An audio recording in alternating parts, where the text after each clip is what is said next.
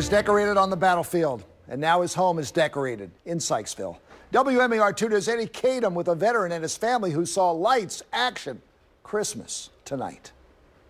Yeah, a team of volunteers got out here early in the morning setting these lights up, and the smiles on the kids' faces when they saw them turn on made it all worth it. This family has sacrificed so much, and tonight they got a little bit back. It started early in the morning. There's so much more to Christmas than the materialistic parts. Volunteers from Christmas Decor's Mullen Landscaping hard at work. We have lights around the deck.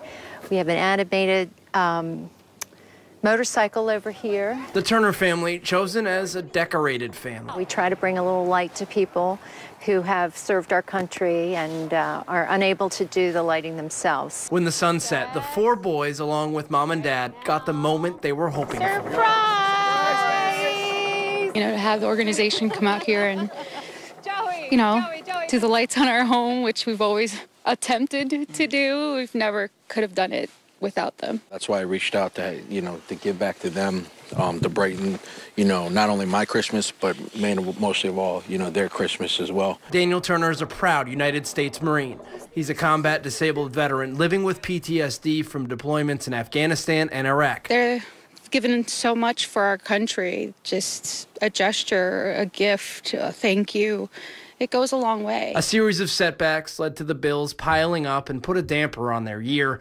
But they're still thankful for what they have. Just thankful and appreciate for what they've done for my family and I, and what they also continue to do for other military families and veterans as well. Bringing a light to a family that's a shining example for others.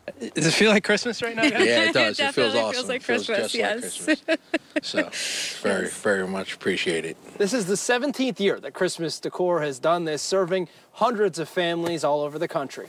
In Sykesville, Eddie Kadam, WMAR 2 News.